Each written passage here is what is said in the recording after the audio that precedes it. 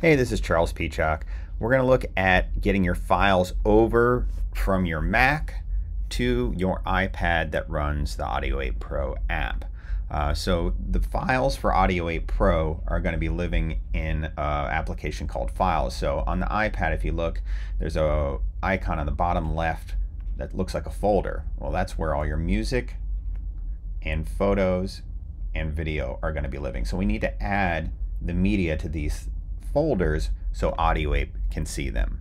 So the easiest way that I found, if you're using a Mac, is to go for AirDrop. AirDrop is wirelessly sending these files from one device to another. So you can select multiple files.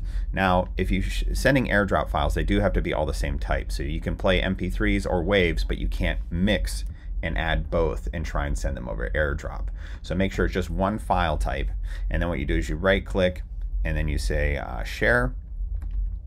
Then you choose AirDrop. And then you should see your iPad up. Now make sure again that both Bluetooth and Wi-Fi are on and that AirDrop is enabled. So then you go ahead and hit iPad and you'll see them zip over to the iPad, and the iPad will ask which application you want to use to open these new files. And if you say Audio Ape Pro, they now actually get deposited into the Audio Ape folder. As you'll see, 3 music items now, and now you have access to them within the app. So let's look at actually adding photos and videos.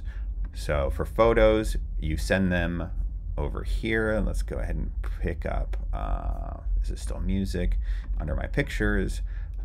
Let me just send over some seasonal things. So let me send over these 2 pictures. Now the problem with sending things to the iPad now is Audio Ape cannot open them directly. They will actually go right to your photos. iOS, the iPad has a default behavior to open any photos or videos right in Photos, unfortunately. But we can still get them to where they need to go.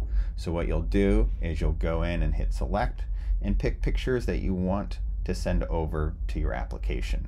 So once you have a couple pictures selected, and then you want to do the share icon, which is in the bottom left, the square with the arrow up.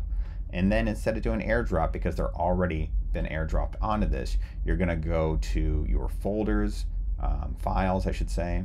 So shared, save to files right there. And then you're going to pick on your iPad, Audio Ape, Pictures, Save. And now they've been moved there so you can use them. And same thing happens with videos. They'll open in this thing. So let me select a couple things here. Let me select a promo reel, Tonight Show, and Disney. And then I'm going to do the same thing. I'm going to hit the share icon, and you will be able to hit save to files. And then you will go to iPad, Audio Ape Pro, Video, Save. And now I've moved music, photos, and videos all into the iPad and put them in the right folders so the app can now read them. So now when you go into the app, and close out all these, when you go into the app and you create a new playlist, and then what we can do when we add media, you'll now see under the documents, you have those 3 songs that you dropped over. And then under pictures, you have a couple pictures you can use. And then under video, some promo and other videos. You hit done, and now they're all here. Hit create, and now you have created a show that has multiple medias, photos, video, and picture. But that's how to get your resources onto your iPad, so that way you can use them in the Audio Ape app. All right, guys, I hope this was helpful. You can also transfer things just by plugging in a jump drive directly into the iPad and accessing it that way.